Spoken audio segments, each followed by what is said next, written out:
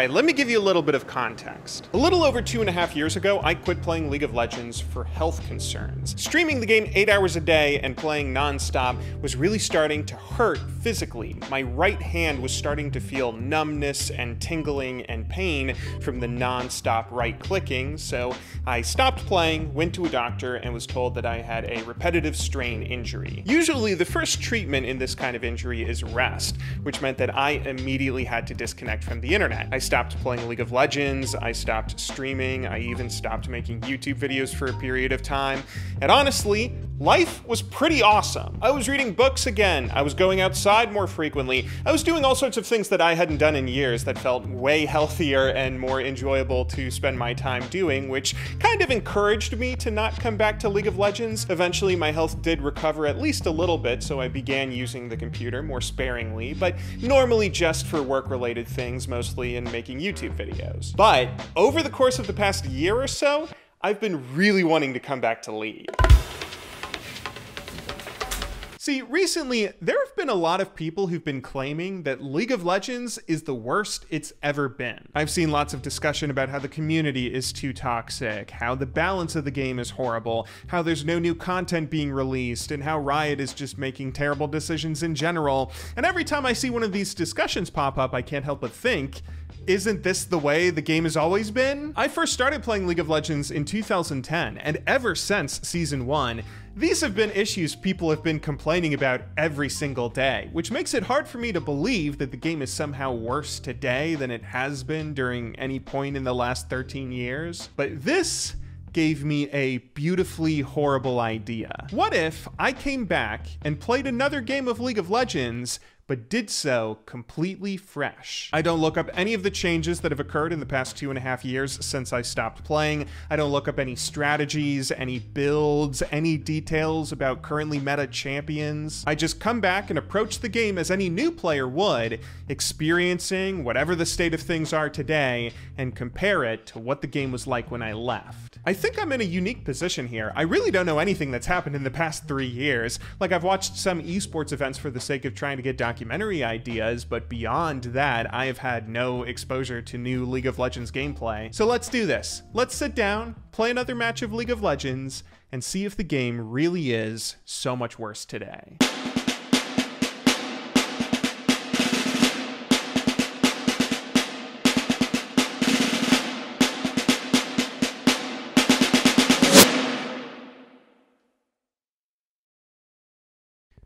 Okay, this video was not one of my best ideas. This is future G-Bay, by the way. I'm recording this after having just played that game. Past G-Bay doesn't know this at the moment, but this match isn't going to go super well. There's going to be some mistakes, there's going to be some frustration. I might jump in every once in a while in an effort to provide a little bit of additional perspective. I'm sorry if this is annoying, I just feel like I can give some added context because there are going to be some errors, like, for example... You know what? I think we could play a solo queue game right away. I don't think we need to warm up in normals. Whoa, hang on a second, what is that? What are those icons? Those are new. Is bronze the rank that I am right now? Okay, that should make this, hopefully, pretty easy. And we're loading up into game. You got this, you got this. Top lane first pick. What is that, Gromp? Krug. Oh, does Riot not let you see your teammates' usernames in Champion Select? That's actually pretty cool. I like that. I think if there's any chance that we're gonna succeed in this, we're gonna have to play a champion we are very familiar with. And here we go. Hello, old friend. Whoa, what is this? Is this like suggested runes and masteries? That's pretty cool. It looks like we are playing against a Cho'Gath top lane, I'm guessing. Cho'Gath top lane, which would mean I want magic resistance. One thing I was worried about when doing this experiment was that I was gonna have to deal with a bunch of new champions that I wasn't familiar with. We do have one new character in this game, our support, which I don't know how to say that, but for the most part, it looks like we have a pretty normal team composition on either side, which I am thankful for. Although I'm not playing against Cho'Gath top lane, I'm playing against Shyvana top lane. That is, I should have realized that. So we already messed up a little bit by taking magic resistance against Shyvana, who is mostly physical damage, I'm assuming? I actually probably don't know much about what's gonna go on in this game, do I? No, I don't. I've already said a lot of things that are incorrect, which you will see here in a moment. To be clear, this video was a bad idea because I just didn't understand how different League of Legends is today compared to when I left. There have been 13 new champions released, 3 major off-season updates, and all sorts of other changes to things ranging from the client to the in-game item shop. For the moment, all of this newness has left me a little bit stunned, but I'm excited. Okay, but this is it. This is it. Oh my, dude, I'm playing League of Legends again. Okay, calm down. Hang on, she's getting pretty close. I might be able to hit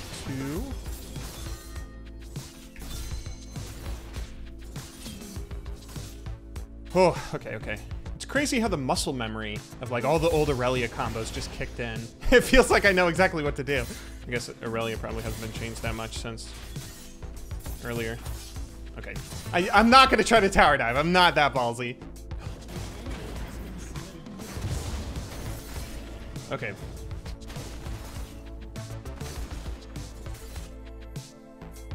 Hang on, this was a little bit aggressive, going and invading the jungle. Don't be dumb, don't be dumb, don't be dumb. I'm playing just as aggressively as I did when I left.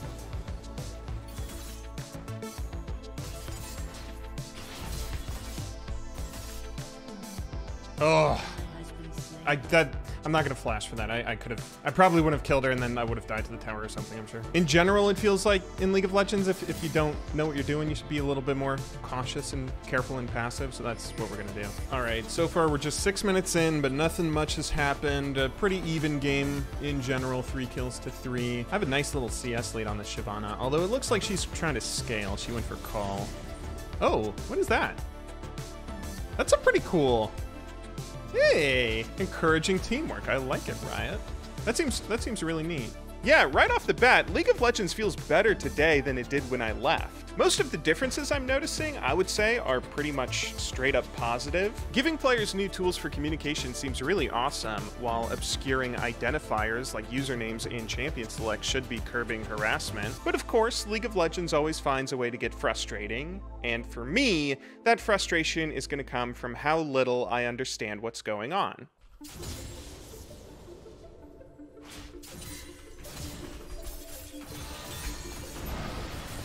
Oh. Got an ulti out of her. That's pretty good. Although I kind of want to get a kill. I mean, it's a... I'm teammate. I want to get a solo kill, dude. Wow, that hurts. Okay, I guess she's maxing that. Is that like whatever this Shyvana build is? AP Shyvana? Maybe it's good I took the magic resist anyway. Hang on, this feels a little dangerous. Although we have this support here. I don't know what this support does. I don't know if they're good in the early game, mid game, late game, whatever. I think we outnumber though. All right, we take the Herald, and bot lane should be fine. I actually have teleport if they try to dive her or something. Hang on, can I teleport to that? Wait. Oh, I can't use teleport on... Huh. So I can't use teleport on anything that's not a turret until 14 minutes. That's interesting. That's probably a pretty good way to balance teleport. Was that in the game when I quit? I don't think it was. Wait, what's a Chemtech Drake? What's a Hex Drake? Yeah, I'm pretty clueless, and this is the moment I'm beginning to realize I'm a bit out of my depth. So far, my experience coming back to League has been a pretty positive one. It's really cool how this game is a lot like riding a bicycle. Once you learn how to do certain things like CS or pull off a champion's combo, that information gets hardwired into your DNA for life. I'm remembering how to do all this stuff from years ago instantly in a way that feels really awesome. I am also seeing that there are a lot of different strategies that I need to adjust to very quickly, but I'm starting to remember how to play League at this point, and I'm also remembering how fun this game can be. Oh, okay.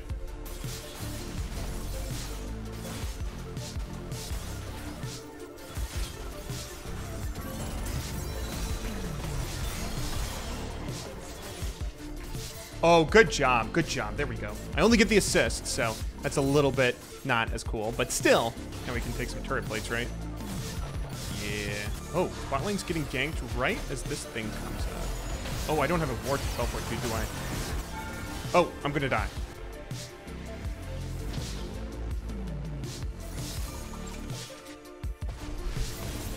Oh, go away, go away, go away. Okay, I'm gonna build Blade of the Ruined King, and then I guess I'll get Mercury Treads. I didn't really know, or I wasn't really thinking about what sort of build I want. Broadly speaking, I think my plan might just be to go ahead and build stuff that's always worked on Aurelia and hope that it still does.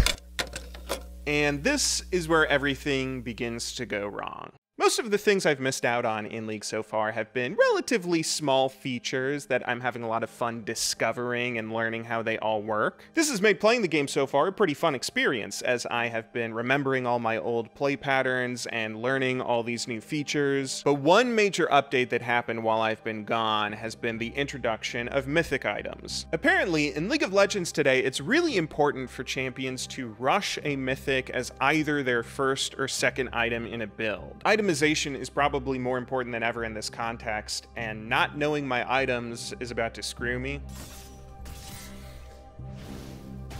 Oh, that hurts.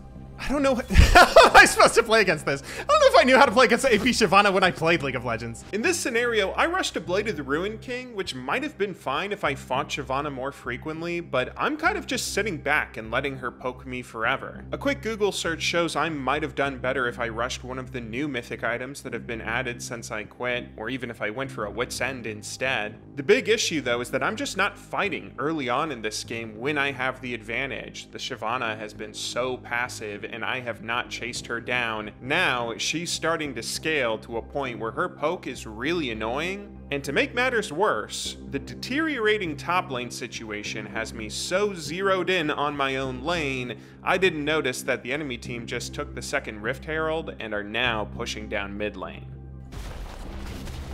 Okay, team, we are letting them take our base without doing anything.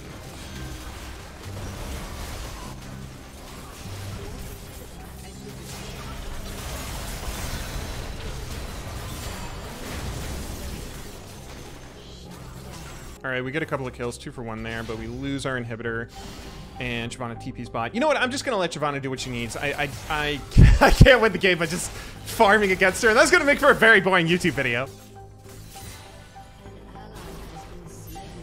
Okay, they're gonna take Baron off of that. Oh, this is not looking good.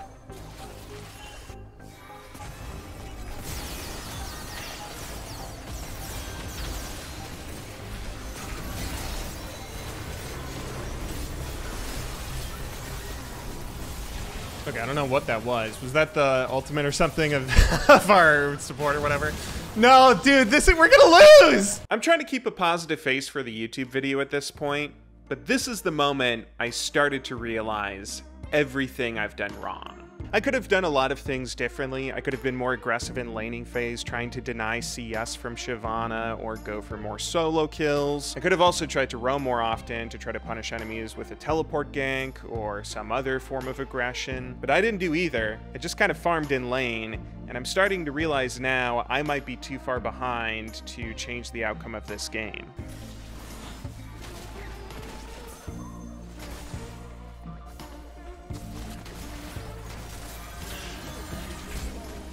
Oh, what the?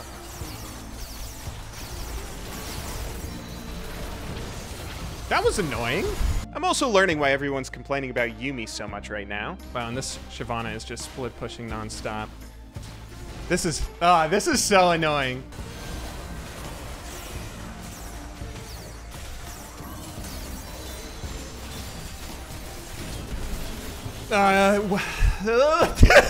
God. You can tell I'm getting frustrated here, but to be honest, this is what I asked for. I wanted to come back to League to play another match and experience what the game is like today, and frankly, I don't think League is any worse. Almost every change to the game that I've found has been something I would say is a net positive. Things League of Legends is better off for having, but the core gameplay of League is still the same, and it can still be really frustrating. In many ways, playing a match of League of Legends is all about trying to perform your best in a hyper-competitive arena where every mistake you make is punished mercilessly. You're doing your best to hopefully win the game, make your teammates proud, but every little slip-up that you have gets magnified. Every death in the early game, every missed opportunity, every poor item choice just results in this compounding effect where eventually the enemy team is able to snowball all these advantages. You might recognize the mistakes that you've made, but it's too late. The game is already out of hand, so all you can do is sit there and experience the consequences of all these mistakes, feeling bad about it. By the end of this game, I was really upset, and I wanted to lash out at somebody. I wanted to flame my teammates for being losers. I wanted to flame them for not banning Yuumi. I wanted to flame this Shyvana for being such a boring tank player who ran away like a coward every time I tried to do something fun. But Riot wouldn't even let me unmute her in the post-game lobby to tell her how bad she is. I was just so angry and full of emotion. And then, you know what? That was pretty fun. I kind of want to play again.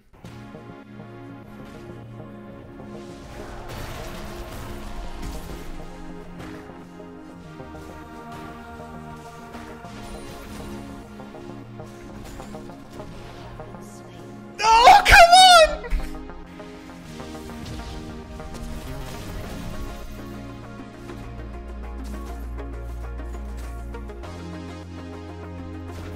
There we go. There we go.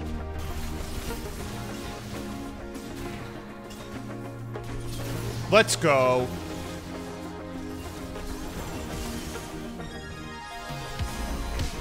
Let's go.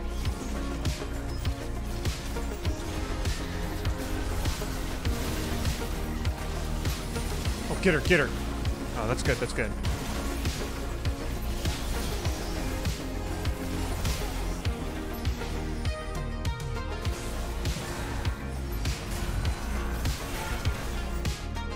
Let's go. I missed this game.